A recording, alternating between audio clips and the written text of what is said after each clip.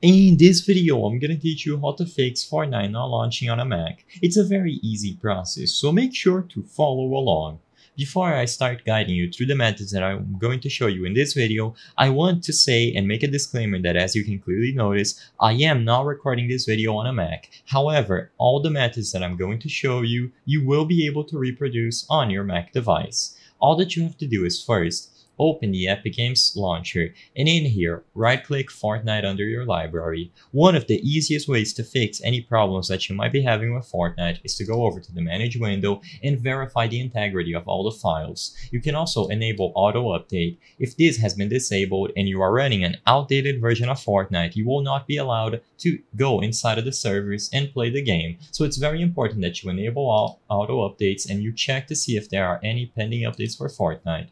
With this out of the way, the next thing to do is to verify the integrity of the files. So just click verify, and what this is going to do is scan all the files in your Mac, and if it detects that any files of the Fortnite installation are corrupted or missing, it is going to update the game, reacquiring them. As you see, for me, I had no issues because all of the files for my installation are good to go, so I can now launch the game. If it detects that any files on your installation are missing or corrupted, it is going to re-download them, and after the download is done, you will be able to try relaunching Fortnite.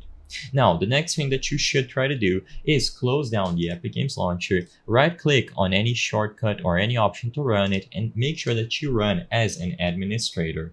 By giving it administrator privileges, you are going to ensure that it can download any updates, can install Fortnite properly, and it can run the background stuff without any issues. It's very important that when you run Fortnite, the easy anti-cheat software that they use is allowed through, because if that anti-cheat software is being restricted by any security options on your Mac, you will not be able to run Fortnite. So when you launch Fortnite, you need to be launching the game without it being restricted alongside the easy anti-cheat software. So if there are any programs or security stuff in settings related to the easy anti-cheat software being blocked, make sure to disable those as well.